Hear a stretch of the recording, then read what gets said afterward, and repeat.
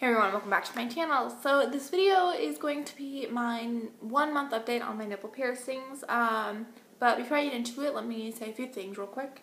If you're wondering what I have on my lips, it is the Wet n Wild by Fergie Pagan Angel. It just looks like that. Excuse my shit nails. And I swatched it because you'll probably recognize this look from another video because I'm filming this one right after that one, but whatever. But yeah, so I really like this lip, and I lined it with just a normal gray eyeliner pencil, and I really like it. Alright, so the next thing I have to say, if you are not 18 and older, please click the fuck out of this video because I'm talking about private areas, so you know. Click out. Okay, with that being said, let me get into it. So I took some notes for the first week on my phone, which I will read them to you, and then I will get into other stuff. Okay, so day 1, they were sore as fuck, but there wasn't any like crustiness or any leakage.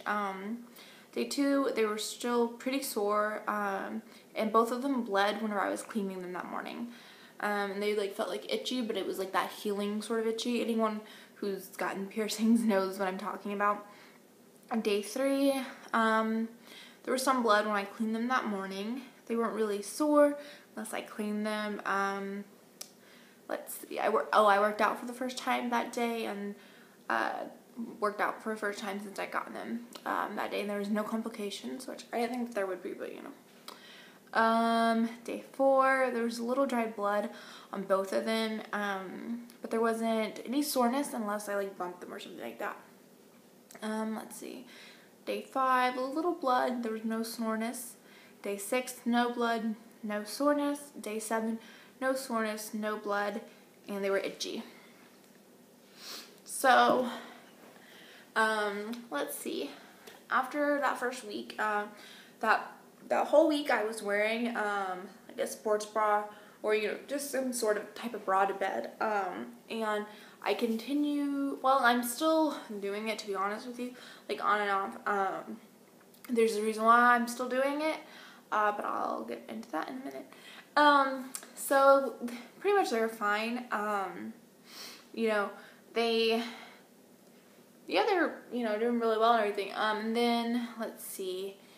I noticed probably at the end of the 2nd week, or maybe it was already well into the 3rd week, I don't remember.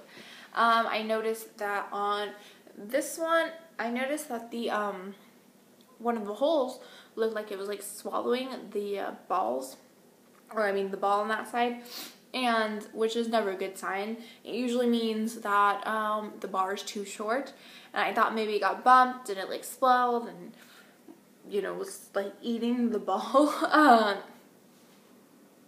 That sounds sexual.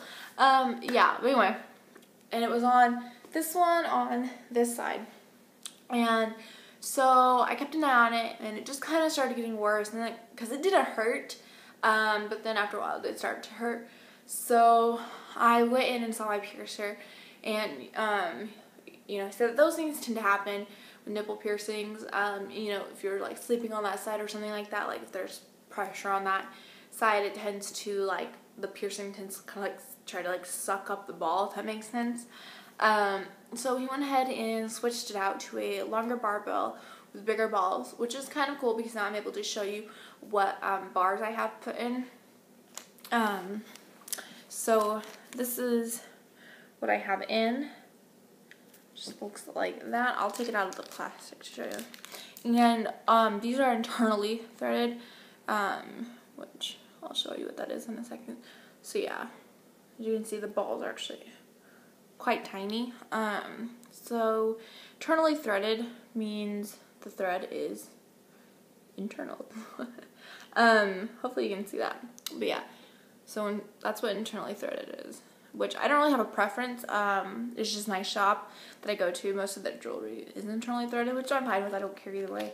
I like internally threaded for like newer piercings, fresher piercings, but I really don't care for older piercings, if that makes sense.